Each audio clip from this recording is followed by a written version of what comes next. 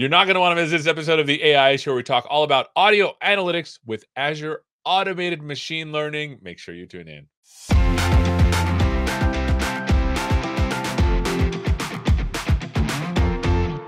Hello and welcome to this episode of the AI Show where we're talking all about audio analytics with Azure Automated Machine Learning. And I've got a special guest. Welcome back, Serge. Why don't you introduce yourself, my friend? Hello, Seth. Comment ça va? Tout va bien, tout va bien. Tout va bien, tout va bien. Okay, so thank you, Seth, for your time. And I have the privilege to be here today to talk a little bit about audio analytics. But just some words about my activities. So I'm working for Microsoft France. I am based in Paris. I am part of an EMEA team dedicated to computer vision. And I'm very excited to be present today with you. So you were on before where we did some stuff with images. I remember it was like capturing fire and other cool stuff. But now we're going to talk about audio. Is that right? Yes, that's correct. We did a recording in December about AutoML for images on some specific use cases for image classification, object detection, or instance segmentation, and we saw all that in December. But today we will switch to audio. We will not talk anymore about images, and we will see how we can leverage audio files for classification.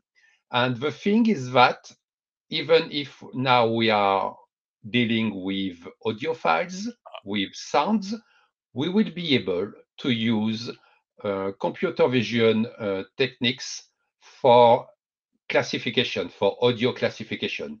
And this is what we would like to present today with you and to discuss about any use cases we can have on this domain. So I brought your slides up, but the thing is, so what you're saying, and if I'm hearing this right, correct me if I'm wrong, Serge, you're saying that we did the image stuff before, but you're saying there's a way to make audio into images so that we can do it the same thing again. Am I getting this right? Exactly, that's correct. So Uh, the thing is how to switch from audio file. It can be a music file. It can be the sound coming from an equipment, for example, whatever, any sound file. We will see how we can take an audio file and to have an image. And then when we will have a collection of images coming from audio files, we will be able to build and train a custom vision model to predict. okay, so I want to see how that magic works. I'm looking at Mr. Fourier here. I'm guessing that has something to do with how we're going to do it. Why don't you dive in? Exactly. So Fourier made a long time ago, as you can see, a specific transformation called fast Fourier transform, or FFT.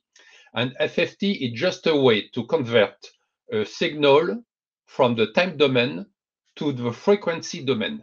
What does it mean? If you have a look at this slide, you will see um, a sound visualization over time. Okay, so you have time and amplitude. Okay, so this is the usual amplitude plot if you have any audio file. The FFT is there to switch from time to frequency. And the good thing with frequency is that we will be able to see if a sound is much more with bass sound, medium sounds, or treble sounds. And then it's a good idea to switch from the time domain to the frequency domain using FFT. I see. So, and again, you're smarter than this than I am.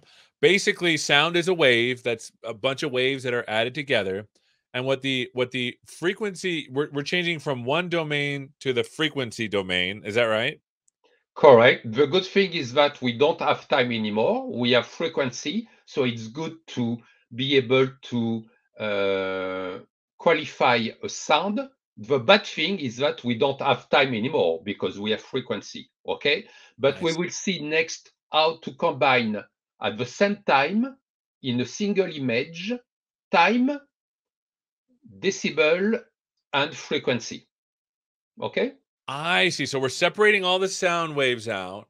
we're plotting the frequency. We're getting numbers for frequencies that are all added together, and then we're going to plot that as an image over time. Am I getting it right? That's it. That's correct. So let's have a look.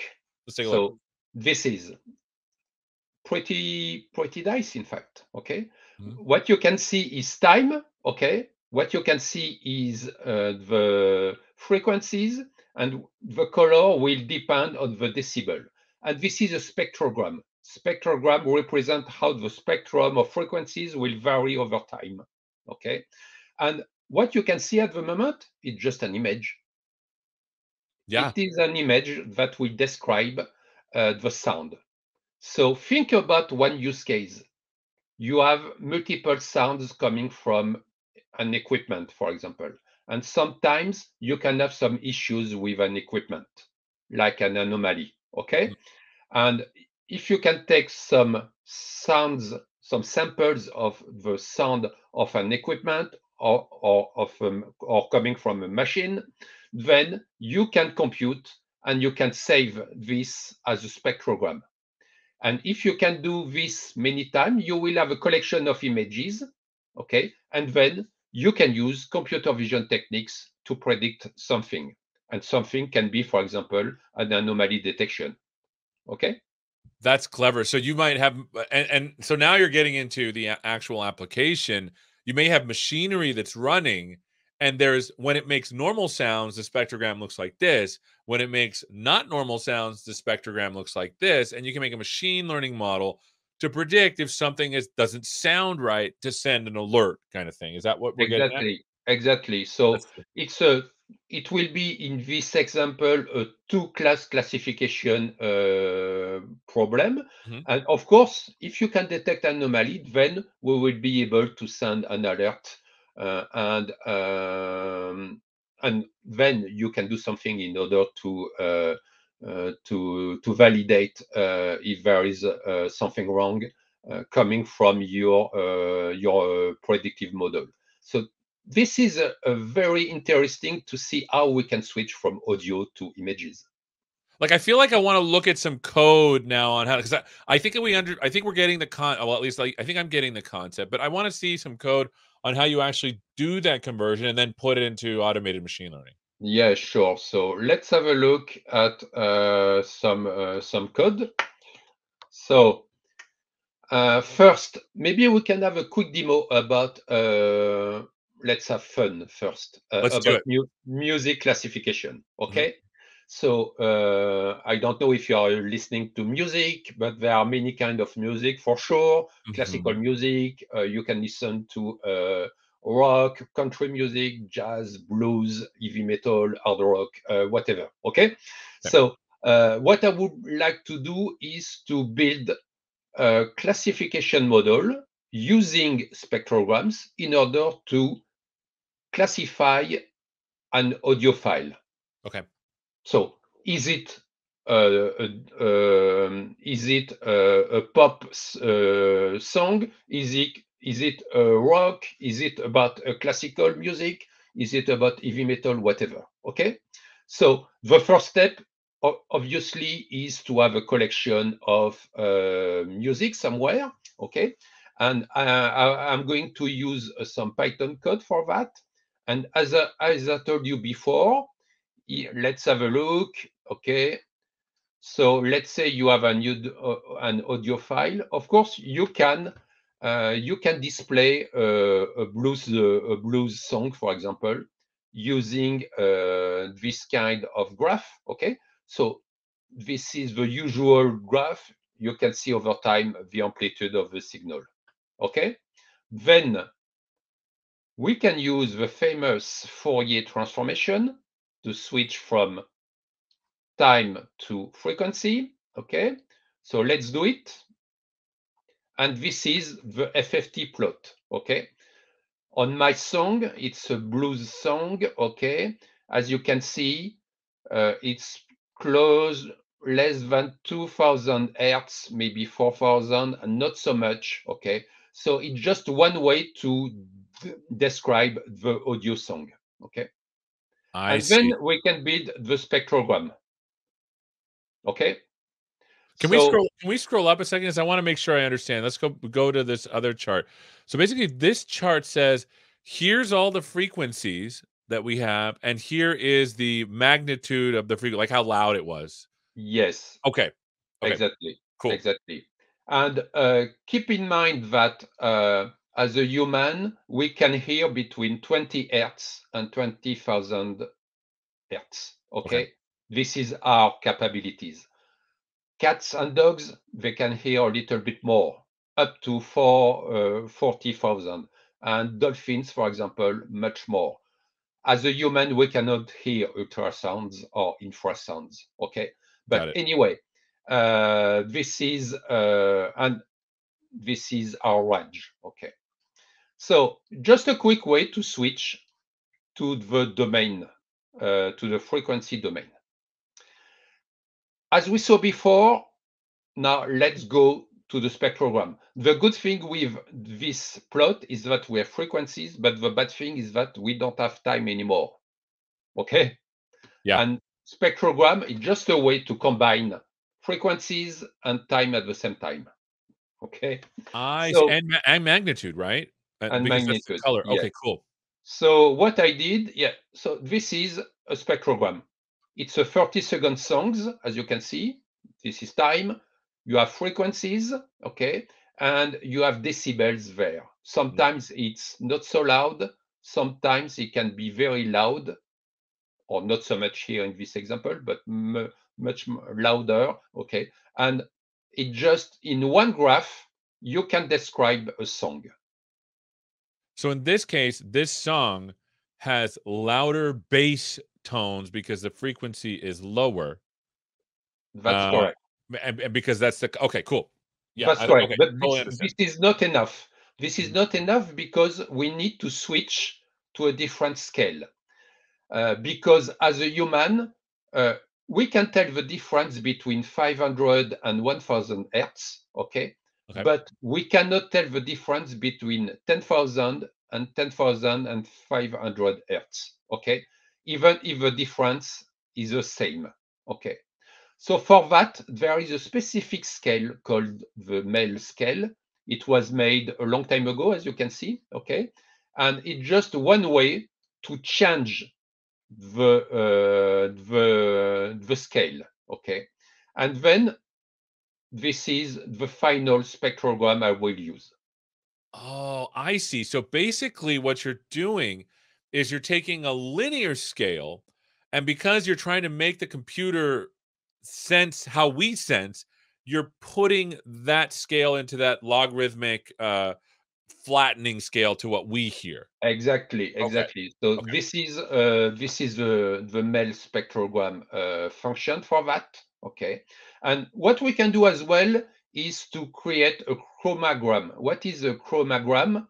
Okay, this is the same song, the 30-second blues song. Okay, and now we have the usual scale: C, C sharp, D, D sharp, E, F, F sharp, G, G sharp, A sharp, B. Okay, Uh-huh. so you can have all the pitch, okay? And you can say maybe this song was in C and then it switched to G and then it switched to A sharp or whatever, okay? So that's Yes. another way to have music visualization. Right. But now let's switch to spectrogram, Cool. okay? So this is just one spectrogram for one file. What I did in this notebook is that I made just a simple Python function. So that's my Python function Uh-huh. to generate spectrograms in batch mode. Okay. So it will take all the files from a directory and we generate for each of them a spectrogram file. And I'm going to save all the files into a JPEG file format. Got it. So it will pick up each file, okay, using the librosa Python library for that. Hmm. And then it will create the MEL spectrogram, the one we saw before, okay? And then we are going to display it and to save it into a JPEG file. So it's like Okay. pre-processing audio data, but converting Yes. it to image And data. I will do it for all my blues song, all my classical song, all my country, disco, hip hop, jazz, metal, and so on. Okay. Yep. And then I'm going to use AutoML for images because I have my collection of spectrogram images. Okay. I don't want to spend too much time on about AutoML for images because we saw that previously, Sure. but it's always the same story. I mean, I'm going to create a GPU compute cluster for that in order to build and train my model. Okay, it's all running on Azure with Azure Machine Learning, of course. Now I can create an Azure Machine Learning experimentation. I have my collection of spectrograms for each of my blues songs, classical, country, disco, and so on. Mhm. And this is just one sample. Okay. This is another sample. So that one was for a rock song, and that one maybe for classical song. Okay. I'm going to load all my images, and I'm going to use AutoML for images using this model, for example.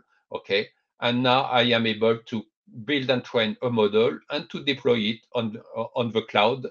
And at the end, okay, it just took 3 minutes to deploy Mm. it into Azure Kubernetes services. That's cool. And now let's have a look. Let's test. Okay. So now I have my model. It's running. It was deployed on Azure. I am able to play with it a little bit. Let's see Okay. if it works. So let's have a look. Let's run some things. Okay. So my model should be available soon. Okay. Right, And right now, you're basically loading up the because you went from AutoML to a model, automated machine learning to a model that's been deployed, and now you're going to test that model. Am I getting this right? yes, exactly. So I took all my spectrogram images.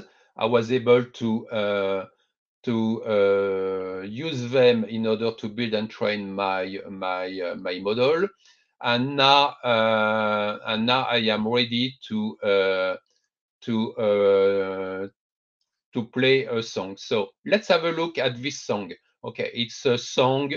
It's an open source song, so there is no copyright issues, whatever. Of course, Right. it's available on YouTube, and let's hear it. Yes. This is very famous song. Okay, so it's from Handel, and it's available there. Okay, so I can describe from YouTube some metadata. Okay, it's copyright free classical music, so I can use it. Okay, I can download, I can hear the sound. Okay, so I have the sound of my on my storage account. It's a classical song for sure, and I can display the wave plot. Okay, I Nice. can display the famous spectrogram, and then I Yes. can call my model to make the prediction. Okay. It took less than 1 second. Okay. And let's display something classical. Wow. It was completely sure of itself. It was pretty sure, close to 100%. Okay, not a rock song for sure. It's Not not for sure. about heavy metal. Okay, it's about classical. And I can display it. Okay, so classical is close to 1. And you can have a nice plot if you want. Okay, so it's classical with close to 100. Okay, 100% of confidence. This I is have really an, cool. so what do you think? I think this is this is really cool. I think the thing for me that's awesome is I'm a computer vision guy. Not like I don't see the future, but I love doing computer vision kind of stuff. And it's cool how you can go from audio to vision and Yeah, still have it work almost literally exactly the same way. yeah. And I have a blues song. Maybe we can hear. Let's do it. So maybe I need to run. Okay. So it was a blues song, and same thing. Okay, same thing. And prediction was blues. Okay. And what's cool is that blues and jazz. I'm a music guy. Blues and jazz have similar roots, and so the fact that that would be the second one is kind of cool, even though it's Yeah. like very sure it's not it. There's a hint of jazz in that blues song. No, So that's right. And it's not an easy thing, because sometimes when you listen to some music, it can have some part of hard rock and pop music in it, or maybe with additional things. So it's not very easy to predict the genre. kind of music. But in this example, it was definitely a blues song, and as you said, sometimes it can be close to jazz. There is no classical in it, or no hip hop for sure. Okay, but that's it. And I have some samples. That one was a jazz song, and the prediction was, in this case, same thing. Okay, jazz for sure. And the last one was an heavy metal song. And prediction, let's go to the end. Okay, while it says a little bit of rock, for heavy metal is quite, sometimes it can be close. Okay, and sounds good. And yes, and the prediction was close to 80%. This is really cool, and I know this the time goes fast when we hang out, Serge. Is there places where people can go and find these things? Yes, I will share I will share the notebook and all the Python code in one of my repo as soon as possible, so people will be able to have a look at my GitHub repo and to saw all the materials, so they can use this on their project.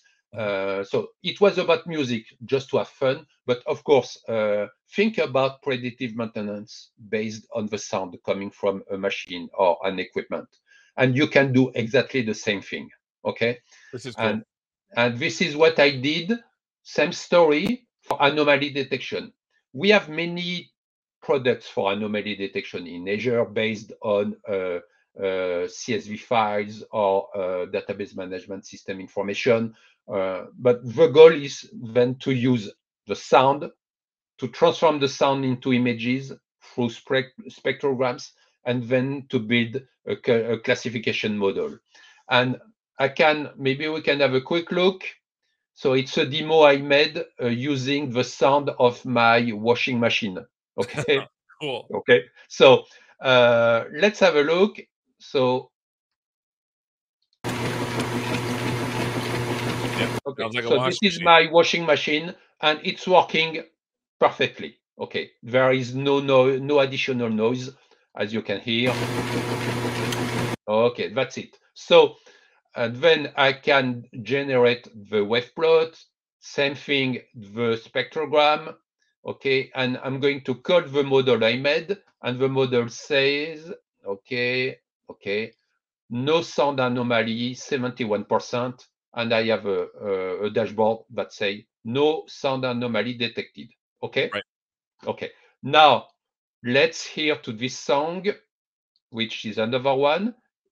It's my washing machine, but there is an additional noise. Maybe you can hear it. Yes.